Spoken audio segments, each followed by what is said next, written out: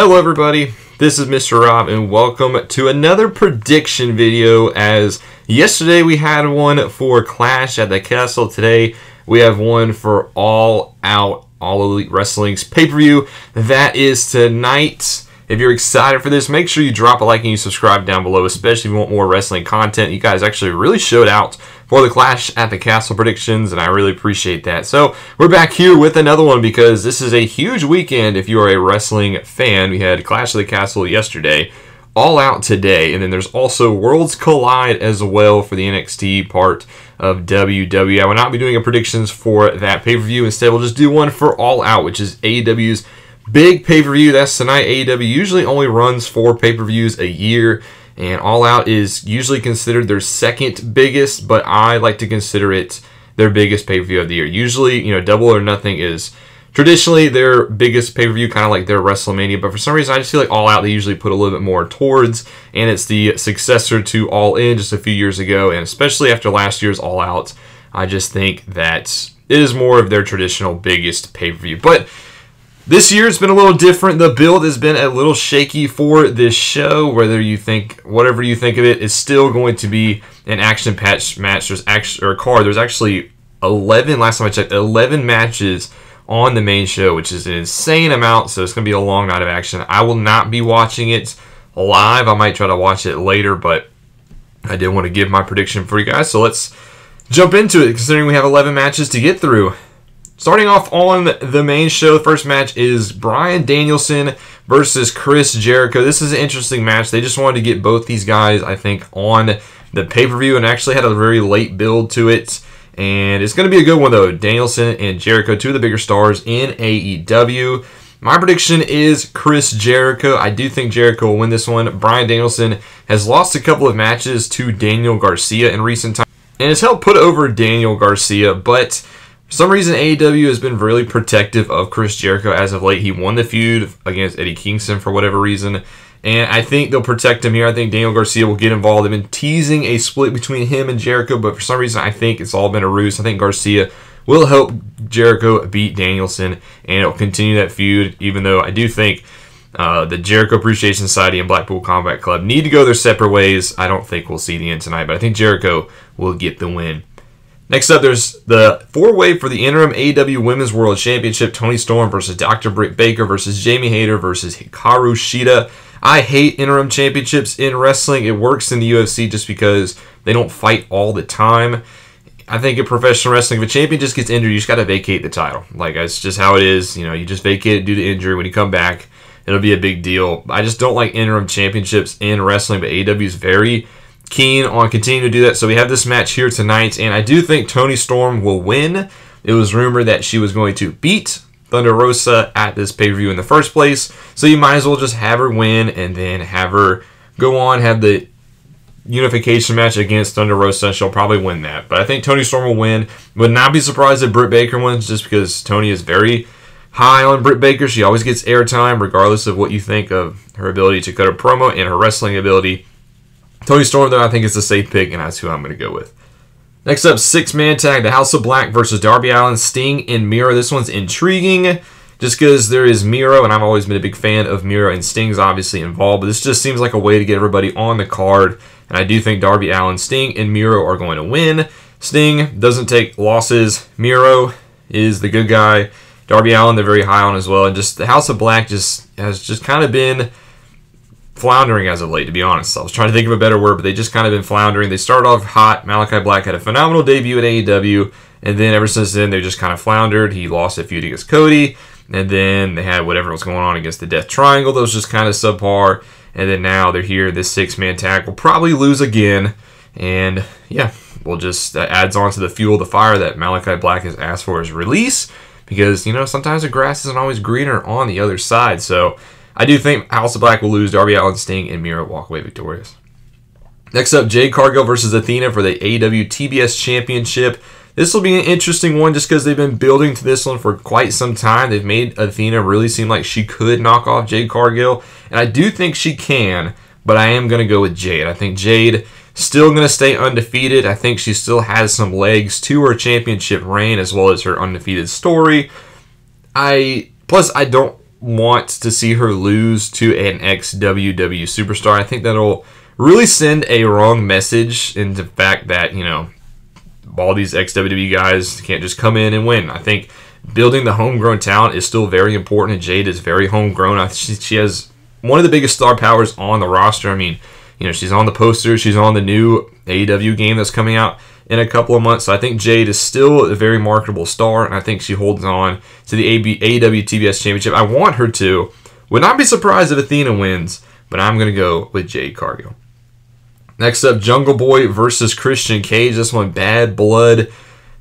I think Christian Cage is going to win. I think this feud still has some legs. This is the first encounter between them. Eventually, Jungle Boy will shut up Christian Cage, but I don't think it'll happen here tonight. I think Christian Cage wins. He continues to run his mouth. That way, when Jungle Boy does beat Christian Cage down the line, it'll be that much more of a bigger deal. I do think maybe Luchasaurus, I thought they kind of rushed him coming back with Jungle Boy. So therefore, I think that he'll actually turn on Jungle Boy. I thought the Christian Cage Luchasaurus pairing was actually very unique. And I thought they just kind of rushed it by saying, hey, he's actually on Jungle Boy's side. So I think there's a little bit more to it. Maybe he gets involved. Maybe he helps Christian Cage win. But I do think Christian Cage will pick up the victory.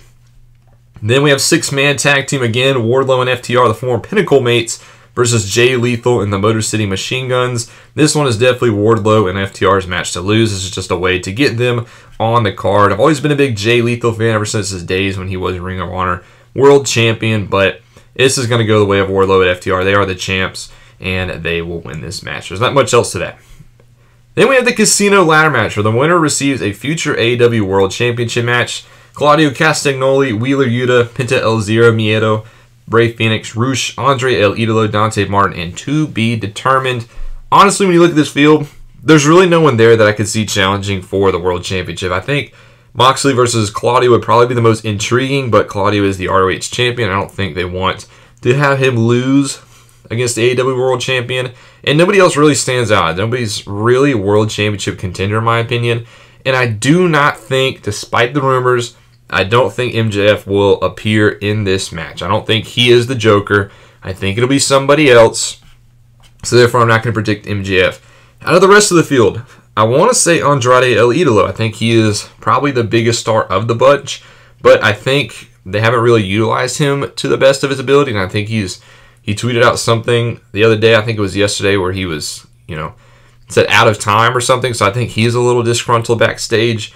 So I'm going to go with a wild card. I'm going to say Rey Fenix wins this match. I think he will win the ladder match, and I think he'll have a match against Moxley down the road. It'll be a phenomenal World Championship match, but it'll just be temporary because the winner of this match, they're not going to wait till Full Gear to have the title match. They'll definitely have it on AEW, which is another reason why I don't think MJF will come back in this match because they're not going to rush that title match. That'll definitely be a match worthy of the next pay-per-view. So I'm actually going to go with Rey Fenix. A little bit of a wild card here. I don't really see anybody that's really worthy of a World Championship match, but I'm going to go with Rey Fenix. Then we have the AEW World Tag Team Championships, which are on the line, which is Swerve and Our Glory versus the Acclaimed. I think this one was kind of hot shot, in my opinion. The Acclaimed haven't really done much. They've been feuding with the Gun Club, which is a lower level tag team. And I do like the idea of the Acclaimed being a babyface tag team, but this is way too soon for them to get a World Tag Team Championship opportunity. I get kind of wanting to strike while the iron is hot, but there are a lot of better tag teams that are ready for this spot other than the Acclaim. So Swerve and Our Glory will win. I think the Gun Club will get involved in some capacity, but Keith Lee and Swerve Strickland will stay tag team champions.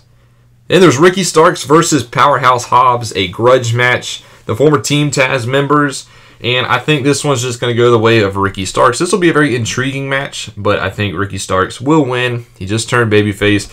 I think Ricky Starks has a phenomenal look. He's great on the microphone, and I think that he has more upside than Powerhouse Hobbs. I do like Powerhouse Hobbs a lot, and I think his time will come, but AEW does also not really favor their big men as much as their smaller guys, so I do think Ricky Starks will win this match and continue his babyface turn and potentially go on to bigger things.